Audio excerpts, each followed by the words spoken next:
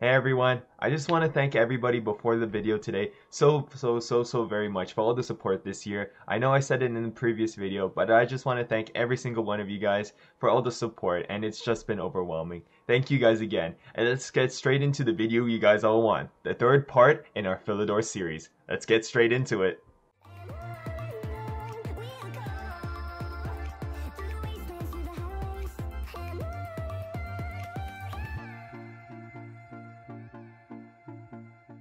Alright. So you guys have been asking for it, and today we'll be showing another variation that I think I forgot to tell you guys in the previous video.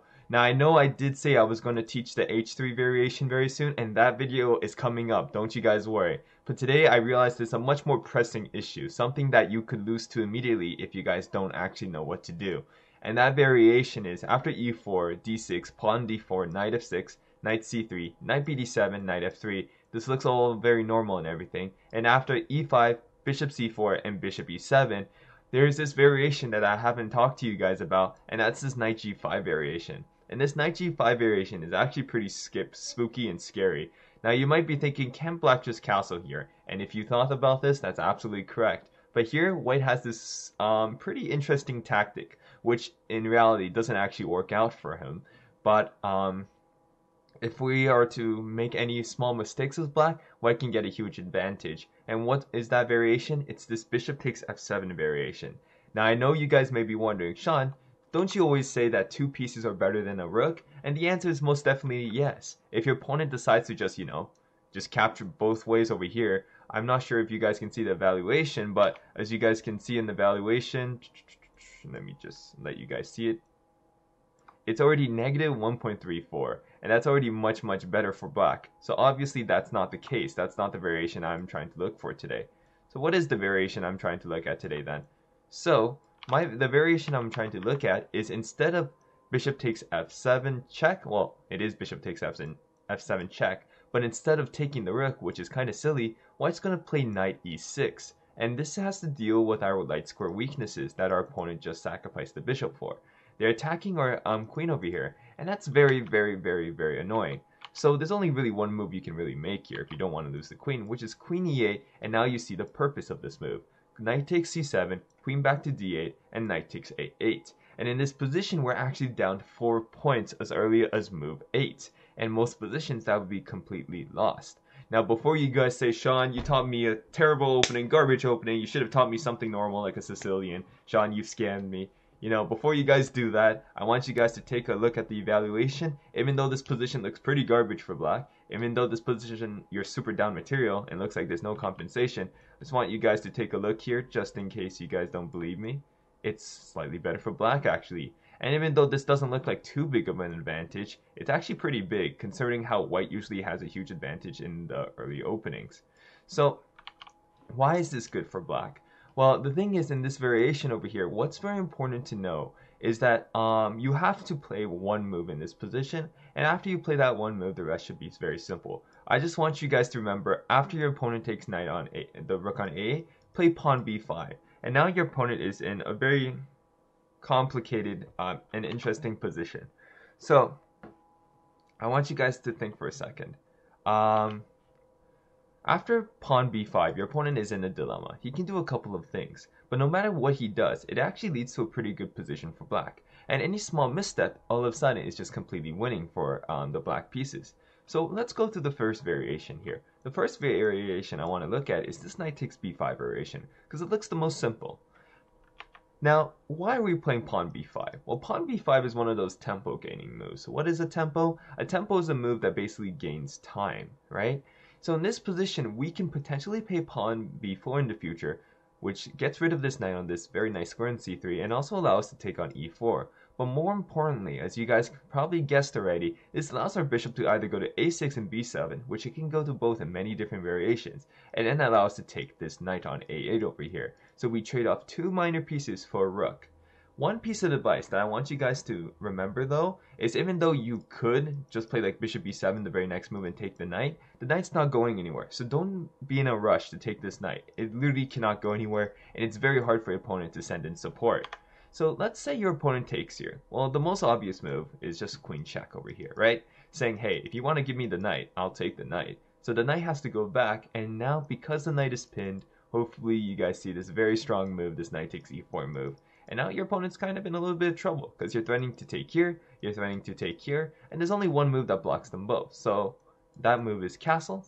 Well, it doesn't actually block here, but then your opponent has to find this queen e1 move, and after this queen e1 move, you can just take here, support your knight, play bishop b7, and in this position, if you guys can imagine, look how active our double bishops are. Our rook is also in the game. The knight has a nice square, can go on e5 or c5. Queen's pretty active, can swing over here. And this position is already just completely better for black. If we were to check the evaluation, I'm not going to show you guys, but it's already -2 for black. And this position is very easy to play as black because your piece is all developed, while white has no development whatsoever. And as you guys can see, we didn't really take advantage of this knight. It's not like the knight can actually be useful. Something that a lot of people don't notice is just because you have material doesn't mean that it's actually good material, right? Look at this rook. Is it doing anything? No. Bishop's not doing anything. Rook's not doing anything. Knight's not doing anything, right? So he's basically down like 16 points here. 2 rooks and a bishop and a knight. Well, we have all our pieces in the game, and knight is very good. And so knight takes b5 is probably the most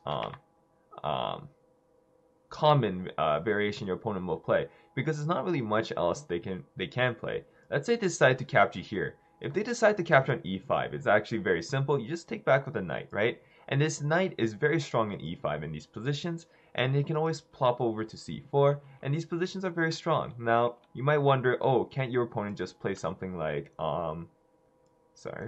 can't your opponent just play something like pawn f4? Isn't this very annoying for you? And the answer is, yeah, it could be a little bit annoying, yes.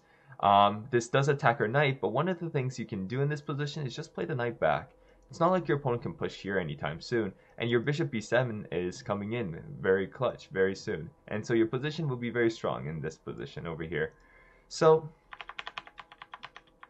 after knight takes c7, knight takes here, I personally believe the best move is either pawn a3 and pawn f3. And after these variations, it's not like you're completely, it's not like your opponent's out of the deep end? Out of the deep end, sure. Now, let's say he plays pawn a3. What do we play in this position? Well, there's a couple variations you can play here. The most simple one is just bishop b7, saying, hey, I'm going to take the knight back, and then I'm going to take e4. But the variation I recommend is bishop a6. And bishop a6 is a little bit of a tricky move, because it's basically telling your opponent, hey, if you castle, I can play pawn b4 and just, win the rook over here. So your opponent might be obliged. They might play a very silly move here, like pawn b4. And pawn b4 is not a very good move, as you guys can tell, because we can just take on a8. And once we take on a8, well, what's your opponent going to do? Is he going to play pawn d5? He might, but if he takes on d5, guess what? Sure, our bishop's blocked, but we can easily bring it back. And we got our 2 minor pieces for the rook. As you guys all know, these positions are definitely much better for black. So you don't really have to be worried about that.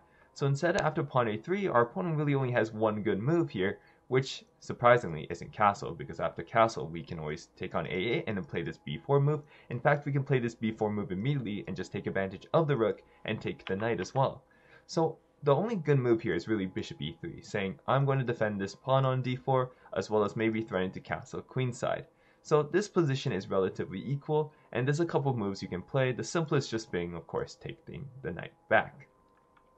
So after taking this knight back, the f3 variation transposes, so after pawn f3, you can just play many different moves, but I personally prefer this knight b6 move, saying, hey, this c4 square is very weak, I'm just going to plop my knight over here, what you're going to do about that? And as you guys can already tell, once we get the knight back, well, these positions are very easy to play, right? You have 2 minor pieces for the rook, black is always slightly better. So, I don't think there's actually anything else you really need to look out for, right? Like, for example, if your opponent decides to castle here, this is completely fine. We just play bishop b7, saying I'll take on e4, and your knight's still trapped. So what are you going to do about that? And if they play f3, again, these are just the same variations that you can play. b4, queen takes a8, very simple chess. So, the other thing that I want to look at is, instead of playing knight g5 first, your opponent can actually take on f7 first and go for this similar idea, in which they play knight here, queen e8, take on c7. Now in this position, because your rook isn't on f7, the queen can actually go onto this g6 square, which is very strong. And after knight takes on a8, you can take on g2, and you actually set up a very, very, very deadly trap here. And the trap is after rook f1, you just take on e4. And now your opponent's kind of confused, right? There's only one good move here, which is queen captures here. But after queen captures, you have this very nice knight e5 move. And there's only one move in this position that does not lose the game. I want you guys to pause your videos and actually think, if you were on the white side here, what would you play? What would you play? It's a little bit complicated, right? How would you defend against your opponent's threats? And there's more than one threat. For example, there's bishop a6, which tries to win the rook here. There's knight f3 check, trying to win the queen here. And you might be asking, well, then I won't take on d4. Well, if you don't take on d4, this is actually even better for us, because let's say you play like knight d5, you just win the knight over here, and that's just completely winning. If you decide to move the knight back to e2, well, knight e5 still completely wins. You didn't stop anything. We can also take on e4 as well. So after queen takes d4, what would you play here as white? And so a lot of you guys might be thinking, after knight e5, you might just think to yourself, hey, I'll just play pawn f4. Just say, hey, this knight is being attacked. But this position is actually just a forced loss here. And I want you guys to pause your video. Again, think about what you would play here for black. One nice move is here. And if you guys really think about it, it's actually quite simple. One move here is the simplest move, and it's this knight fg4 move. This knight fg4's move is a killer, right? And the idea is, well, you're playing bishop h4 check, and your opponent's rook is going to be hanging. So your opponent might give in a little check here, but after he gives in the little check, just block with a knight. And if you block with a knight here, your threat is still here, you're still up a knight.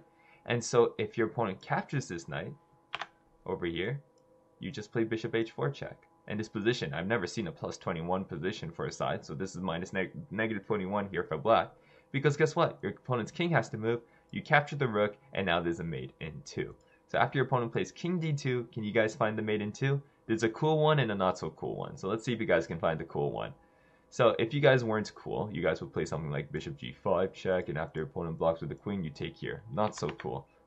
The variation I really like is this one. It's like you cut your opponent with the sword here. The opponent has to move back here, and you just slice them over here with this discovered attack, and this is checkmate.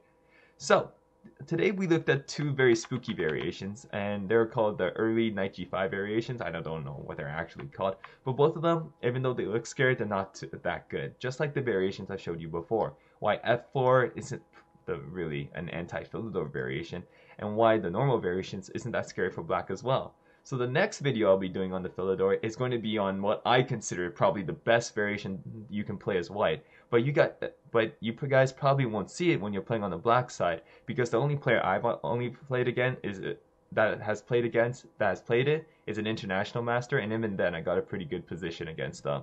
So you guys don't have to worry about anybody studying your philidor. Over my years of chess, nobody even knows what this opening is, even the strongest opponents.